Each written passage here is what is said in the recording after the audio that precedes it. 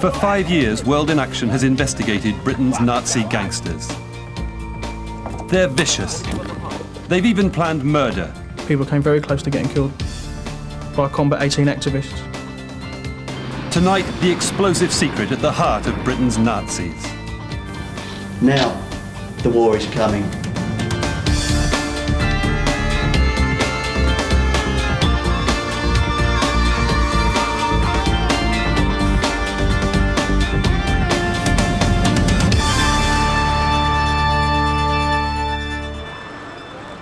Their deeds are wicked, their image is ugly, and they are driven by ancient hatreds.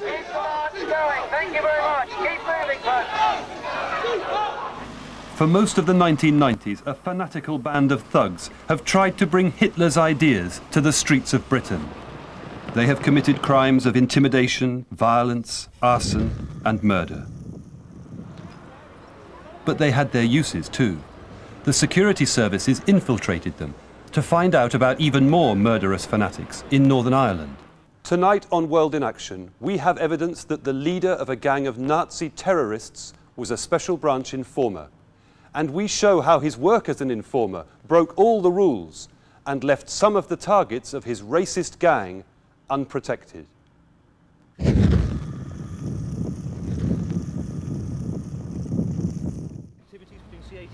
Meet Charlie Sargent. He likes to threaten people. He likes to attack people. For 5 years, he led a gang of thugs who wanted to bring Nazi ideas back to life. Charlie Sargent's known as the Pig. He's a bit of an animal. He loves violence. He's a knife merchant. He loves knives. He'd stab anyone. He'd stab me or anybody he worked with. If you crossed Charlie Sargent or grassed, then Charlie Sargent would have you seen to. And if he was close enough, he'd do it himself. He gives out orders, recruits people. He's the man. He had the support of quite a few heavyweights in the movement. And he used to, like, the fact that he knocked about with them gave him quite a lot of street cred, and people respected that, if not him. The group he led was called Combat 18. Even its name was a homage to evil, the first and 8th letters of the alphabet, the initials of Adolf Hitler. And it was set up for one purpose. Combat 18 had no political agenda. Combat 18 was just to deal with things on a violent level, to pay back time for us. And with a vengeance, Combat 18 set about its business. We have got your location and where you live, and we'll be watching you, and we're going to take you out. Just let her know that Combat 18 have got an eye on her. We're going to take her out. Death threats, hit lists, gang attacks. Combat 18 declared war on its opponents and other races. And then Combat 18 sent out arson squads. It set fire to the mat inside the doorway and started to ignite the wall there. Very fortunately, we had friends of the paper sleeping in the building at the time because we had just suffered a series of robberies. They found it almost immediately, extinguished it, and telephoned the fire brigade and the police. One Combat 18 activist who was involved in these terror attacks has agreed to speak to us if we concealed his identity. Charlie would put up the targets. He'd just come along and say, why don't you do this? Why don't you do that? He'd say they were easy targets and would get lots of publicity for C18. But Charlie was never there. He'd stay well out of it. He'd say he was too high profile as leader to get involved. He just left it to us. People came very close to getting killed by Combat 18 activists at the behest of Charlie Sargent.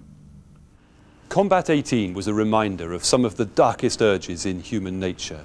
Their violence and extreme racism always made them a target for criminal investigation. But the police had another interest in them as well, because Combat 18 had friends in even darker places.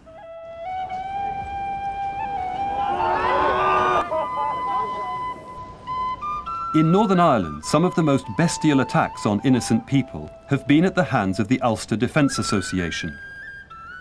For the UDA's gunmen, it's enough to mark you for attack that you went to the wrong school or worship in the wrong church. For the security services, penetrating the UDA was a major priority. But there were difficulties. The UDA went through a leadership change in 1990, which meant that immediately there was a whole new set of people that the RUC would not have been aware of. They also broke down into a cell structure, which I think from their point of view, extremely wise thing to do. And I think it did make it very difficult for the RUC to have proper or the same level of intelligence that they previously would have had. The new UDA leadership went on a sectarian killing spree. The security services were desperate for intelligence. One route into the UDA was through the Nazi hardmen of Combat 18. It had long been known that there were connections between the two organisations. Then, in 1993, police arrested 3 men transporting guns to Belfast. They were all UDA. But one of them, who'd driven the guns from London to Birmingham, was also a founder member of Combat 18. His name was Eddie Wicker. You sell UDA magazines? Yeah, no, I sell LPA magazines. The Loyalist Prisoners Association, that's right, yeah. Which was set up by the UDA? Well, I don't know, it was set up by... Yes, you do, Mr. Wicker. It was set up by the UDA, and you know it because you're a member of the UDA. Well, what, is there a law against that or something? In fact, in Northern Ireland, there is. The UDA is banned because of its role in sectarian murders. Eddie Wicker was released when he convinced the Crown Prosecution Service that he didn't know what was in the bag. The other UDA men went to prison. But this hadn't been a one-off operation. Those guns the police found in Birmingham were from C-18 members, but some of them had got through already. Probably a couple of dozen had already gone. And at the time Eddie got nicked, there was talk of a big consignment, worth thousands. Not surprisingly, the Special Branch began to take a keener and keener interest in these links. A police officer who was involved in undercover work against Combat 18 has spoken to us anonymously. At that time, the Special Branch were really interested in the Irish connection, or any connections to Ireland through Scotland. That would be 1994. There was a very, very intense interest in Ireland. They kept coming back. Anything else? Have you heard anything else? But the same undercover officer was beginning to wonder about the leader of the group he was infiltrating. There was obviously someone in the inner sanctum who was working for the police, deep, deep undercover. I would go to meetings where things were discussed, and as far as I knew, I was the only police officer there. Then I'd get a call. Can you confirm this? This was before I'd even put my own report in. Someone was getting intelligence out before I could. I worked out it had to be someone in the top 2 or 3. Then I concluded it could only be Sargent himself. With the requests for confirmation that were coming down, it had to be him. Charlie Sargent had secretly become a way for Special Branch to keep tabs on loyalist gunmen in Northern Ireland. But all the while, his Combat 18 hit squads were up to no good on the mainland. And by now they were raising money for it. Combat 18's big earner was neo-Nazi rock music. They were making hundreds of thousands of pounds selling Nazi CDs all over Europe. The money was earmarked for very special purposes.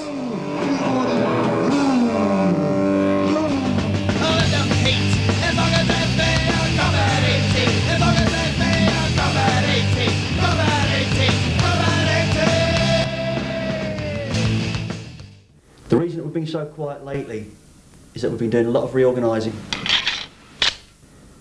mainly in the form of active service units. It takes its name from the first and 8th letters of the alphabet, the initials of Adolf Hitler, Adolf Hitler, Adolf Hitler, Adolf Hitler. And for those of you that have any doubts where the money's gone, it's gone on these. Now, the war is coming. Some of the hardline militants of C-18 wanted to take that approach, the hardline approach, and actually get out and do what people have been talking about for years. And what was that? Really get on some of the hardline stuff, start hurting people, we'll make people take notice of us, move on to the next level. Sorry, what does that mean, move on to the next level? Up ourselves to a proper terrorist organisation. Combat 18 wanted to make a splash, so they organised a letter bomb campaign against people they regarded as enemies. Some were obscure political opponents, but others were famous people who had done them no harm at all, but who had committed the crime of falling in love with someone from another race. One of their first bombs was addressed to the former swimming champion Sharon Davis. Just 3 months ago, Sharon Davis and her partner, Olympic sprinter Derek Redmond, produced this little chap here. Elliot? She had upset them by marrying black athlete Derek Redmond and having a mixed-race child. It was to show that no matter how public or high profile you were, you could still get whacked. The letter bombs were to show that C18 weren't a bunch of mugs. We'd had it with being a drinking club. It was like drawing a line in the dirt. We've been talking about it all these years. Now we were doing it.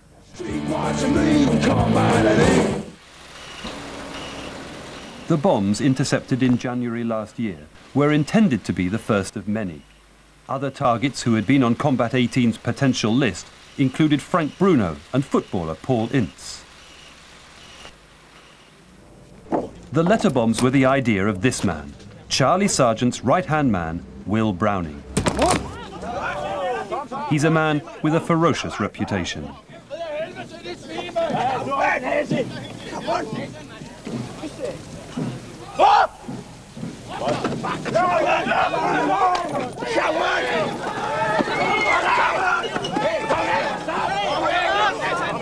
The bomb maker was a Danish Combat 18 member and a devoted admirer of Browning. His name was Thomas Nakaba. Thomas Nakaba was very well known here in Denmark since the late 80s, and he was twice member of the Nazi Party. Thomas was also one of the leading violent Nazis. He founded the Copenhagen division of Combat 18 because he wanted to fight in the streets. He had never tried it before. It was his first bomb. Browning told him how to do it, and maybe he's made some investigations himself, but mainly he got the informations from Will Browning. Thomas Nakaba built 3 bombs into video cassettes, but he didn't know that he was being watched. The Danish police had been tipped off by Scotland Yard. The first information we got concerning this case we received from the British authorities, and based on that information we started surveying a Danish citizen, Thomas. To cover his tracks, Thomas Nakaba caught the night ferry to Malmö in Sweden to post the letter bombs. And we also followed him to Sweden, where we saw that he put 3 videotapes in a post box. And after having a look at them, it was clear that they did not contain videos, but they contained explosives and detonators. The bombs were intercepted before they harmed anyone, but someone was damaged by this affair. It exposed Charlie Sargent as a police informer. Will Browning was already suspicious of Sargent, so when targets for the letter bombs were discussed, he laid a trap. Sargent was given the wrong names. Targets were selected by an inner council of Combat 18. That council involved Charlie Sargent. Several names were discussed. Names that Sargent was given were not necessarily ones that were to be recipients. Sargent was privy to a list that wasn't the list that was used at the final posting. It wasn't long before Browning's trap was sprung. When the letter bombs were discovered, the story broke in the British papers. They contained names of other people who were supposed to get letter bombs. But these names were from the false list which had been given to Charlie Sargent. At the same time, the post office circulated a warning from the police to sorting offices. It too contained names from the false list given to Charlie Sargent. That was what finally finished Sargent as a Combat 18 member. That was what led to his expulsion. Sargent's list that he was aware of included names that were leaked to the press. Those names, by that stage, had been removed from any list. So what conclusions did C18 draw from that incident about the role of Sargent Charlie must have been working with Special Branch. He must have been. Will Browning now took over the leadership of Combat 18 and expelled Charlie Sargent. But Sargent wasn't going to take it lying down. Charlie Sargent wanted revenge. And some unfinished business gave him his chance. He still had things belonging to Combat 18, and Browning had things of his. a meeting was arranged, and a friend of Browning's, Chris Castle, went to Sargent's house to make the exchange. Browning stayed out of sight. Waiting with Sargent was an old friend and Nazi comrade, Martin Cross.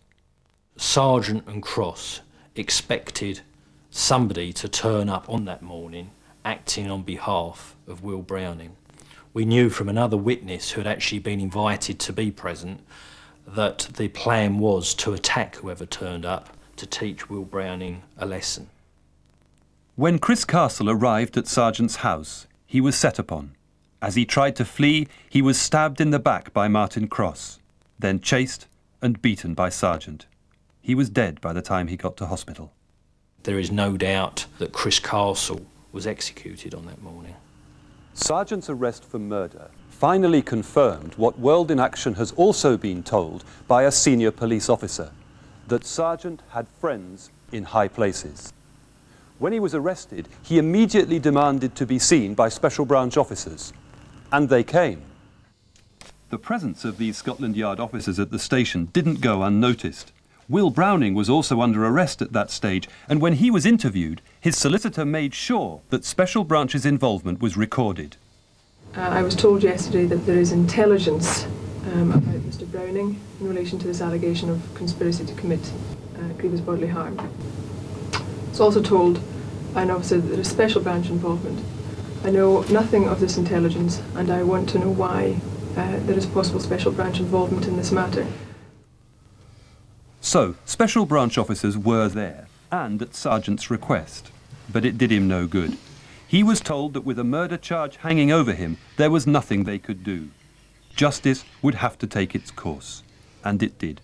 Sargent and Cross were convicted and sent to prison for life. Informants have always been vital to the work of the police and the security services. But it has long been recognised that they have to be treated with great caution. So the police have guidelines regulating what they can and cannot do, and these guidelines are very clear. The informant must not be the person who's putting forward the idea of indulging in some criminal activity. He must not be the planner. He should not be the person who's carrying out the action. Your informant, ideally, according to the code of practice, should be someone in a minor role, that is a lesser role, who's not involved in planning or in the actual execution. Charlie Sargent drove a coach and horses through these guidelines. He committed crimes and he incited crimes, and they were serious crimes. Beatings and intimidation and firebombings were all carried out at his behest. The miracle is that only one person died. Running informants is always going to be a dangerous issue, and I think it is quite hard to lay down clear guidelines that cover all cases. But there are some principles, and they are outlined in the Home Office guidelines, that really ought to be followed, and they would appear to have been breached in this case. But it might all have been much, much worse. 3 years ago, Combat 18 was planning a new and serious terrorist campaign, and Charlie Sargent was at the heart of it. It was uncovered when police raided his deputy, Will Browning, in 1995. It was a very significant find that the police made. Combat 18 at that stage were looking for a high-profile target to really put themselves on the map. The police found bomb-making instructions. They found a sniper's manual. And they found that Combat 18 was targeting individuals for attack. Documents showed that at least 19 people had been targeted. 2 were already being watched. One of them was a World in Action journalist, Quentin McDermott. Well, I was one of the journalists who, with other members of the World in Action team, helped to expose Combat 18 originally as a violent terrorist organisation. And indeed, at the end of the first film we made, Charlie Sargent made a threat to shoot one of our journalists. So put it in your way, this is what's going to happen. And so we all came out of that film knowing that there was, if you like, a general threat that there might be attempts at reprisals against us. So yeah, the team carried out a surveillance operation on that gentleman. That gentleman was in severe danger, and had it not been for those raids at that stage, I think that gentleman could well have been killed by Combat 18. We went there several times, watching his movements, we were going to do it. We were up for it. People were planning to wait outside and shoot him through the window, or let him have one as he came out the door. Amongst the documents the police seized from Browning's house was a page from an electoral register. On it, the address of Quentin McDermott's basement flat had been highlighted, and someone had written basement, number 52. World in Action had this document examined by a handwriting expert. The man who had pinpointed where Quentin McDermott lived was Charlie Sargent. Charlie Sargent selected the World in Action reporter for Combat 18. Charlie Sargent was the one that came with a copy of the electoral roll and the specific descriptions of where in the apartments this reporter lived. That's all Charlie had to do. He put that into people's minds and left them with it. And it was only the police raids that stopped this happening? Without doubt. That attack on the World in Action reporter was at a very advanced stage, just prior to the raids on Combat 18 activists in early '95. Will Browning was never charged with this murder plot. But even if there was not enough evidence to bring charges, surely the intended victims should have been warned by the police that they were in danger from Combat 18. But they weren't. I received absolutely no warning whatsoever on that occasion from Special Branch or from the police. I feel that although investigative journalists have a duty, if you like, to take reasonable measures to protect themselves, we are, after all, at the end of the day, members of the public, and we are entitled to the same level of protection as ordinary members of the public. And I believe that the police should have alerted me to the threat. Potential targets have the right, in my view, to be informed by the police if the police are in possession of information which means that those potential targets are at risk. If the police have that information, then it seems to me it's not only justice but fairness that the police should pass the information on to the targets so that they can take perhaps the most elementary precautions to avoid risk to themselves or their premises. And it wasn't as if the police could be sure that their raid on Browning had removed the threat of attack. Only 2 weeks later, Combat 18 firebombed the home of a political opponent in Kent. Charlie wanted her torched, you know, done. He was going on and on about her ages before the police raided us. It was all set in motion before the raids, and even after the raids had happened, it still went ahead, and he knew it was still going ahead. My son was out on the landing and he was shouting that the house is on fire. And as I came out the bedroom, you could see it was there was smoke everywhere, and you could see flames reflected. We had smoke alarms fitted and a lot of other precautions that we took, made sure the inner door was shut, because if on the night of the firebombing, whoever it was that sprayed the petrol through, if we hadn't have had smoke alarms, if we hadn't had that door shut, then it would have just come straight up the stairs, and well, we wouldn't have stood a chance. It's a really small terraced house, and you know, we would have all been dead. Well, if there was a good reason for not informing Mr. McDermott when the police initially became aware of the threat to him, perhaps because it would have tipped off the aggressors, those reasons disappeared with the firebombing 2 weeks later of a woman in Kent. And it ought to have been clear to everyone from that point onwards that despite the police raid, Combat 18 was still capable of mounting potentially lethal attacks. We've traced 10 of the people targeted by Combat 18 on the papers found in the raid on Browning. Not one of them was warned by the police. The question now is what Scotland Yard will do with our evidence. Clearly, Charlie Sargent did help them to foil the Danish letterbomb campaign. Against that, he ran a ruthless campaign of terror. He plotted murder. Finally, he did murder. But could he have been arrested earlier? And how did Scotland Yard reward him? Our evidence suggests that when they forged an alliance with a man like Charlie Sargent, Scotland Yard were playing with fire.